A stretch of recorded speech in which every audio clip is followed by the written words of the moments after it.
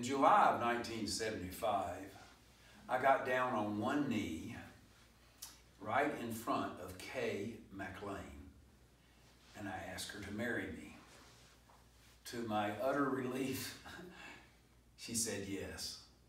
And after we embraced, I asked her if we could drive to Trinity Church there in Natchez, Mississippi, where I was working.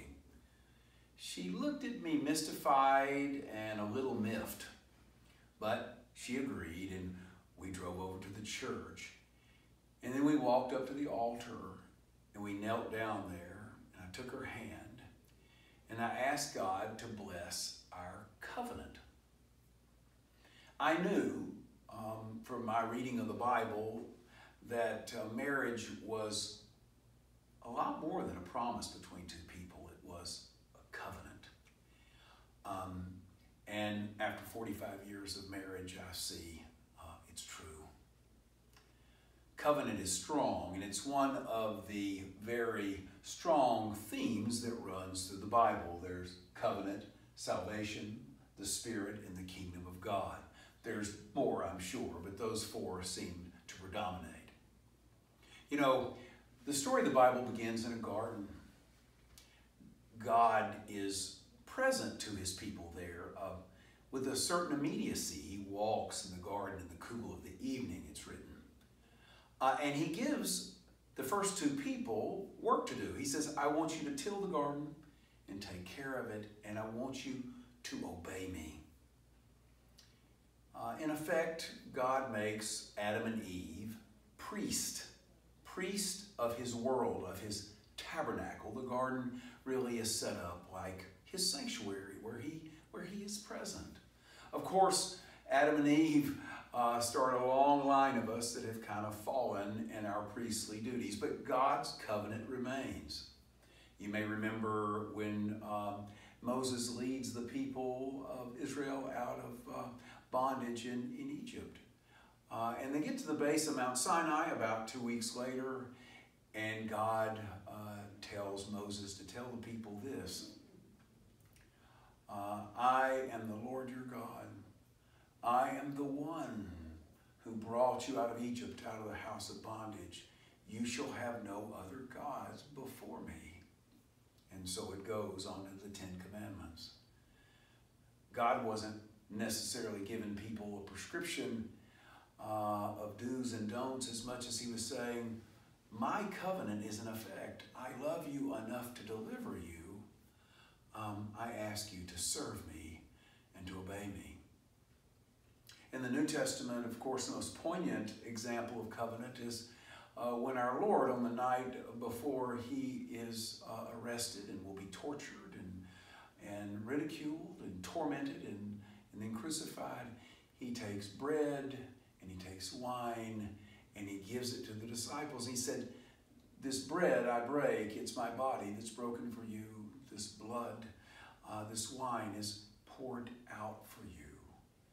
It is a sign that my covenant is in effect, and there is no length I will not go to love you. Very much like a good marriage. Salvation, the second theme, is a much broader term than we usually give it in our Christian parlance. I mean, so often we think of salvation as we push the button on the up elevator after we die and we go to heaven. Well, that seems a little trivial to me. Salvation in the Bible, both in the Old and New Testaments, is to get well, to be made whole. It is God's rescue of us. Perhaps you can remember Moses again as he leads the people of Israel out of Egypt, and they're at the Red Sea, and their backs are against the Red Sea, and they can see the dust of the Egyptian army coming after them, and the people are terrified, as you would imagine. And Moses, rather than telling them to run for their lives or go hide, he says, lift up your heads and look.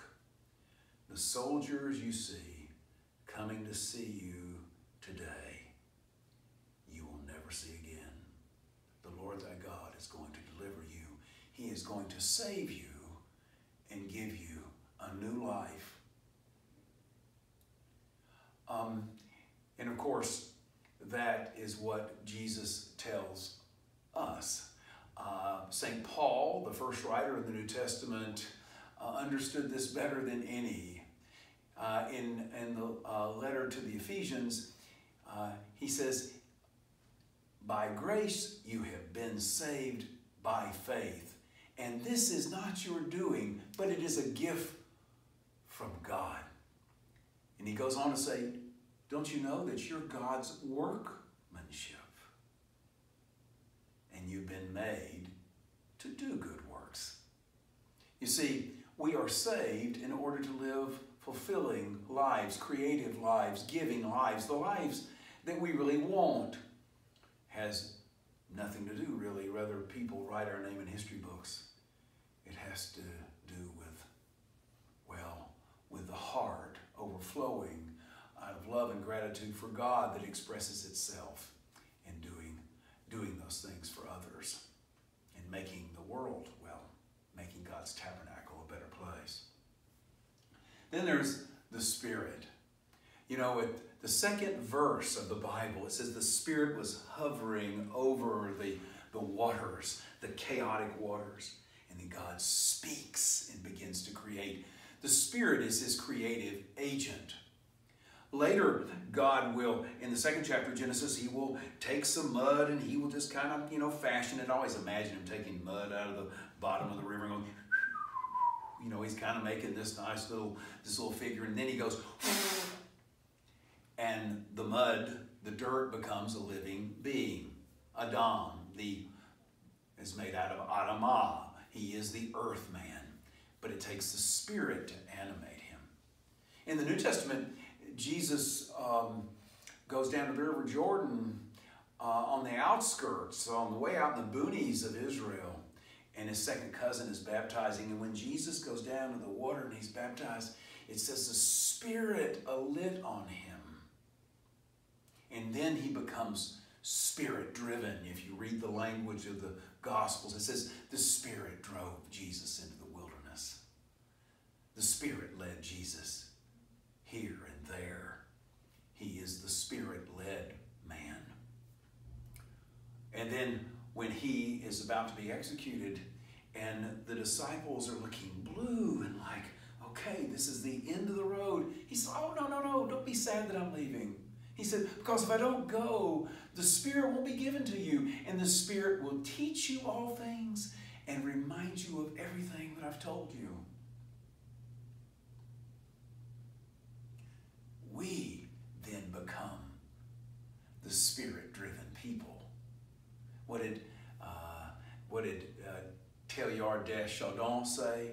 We are not human beings having a spiritual experience, but we're spiritual beings having a human experience. That old Jesuit scientist is one smart character. We are charismatic human beings. And then finally, there's the kingdom of God. God's kingdom is always making its way into our world. What is the prophet Amos? He's a curmudgeonly prophet if you read the prophets, and he's at the top of the list of the grumps. But at one point he breaks off, and in great tenderness he says, Israel, you alone I have known amongst all the families of the earth.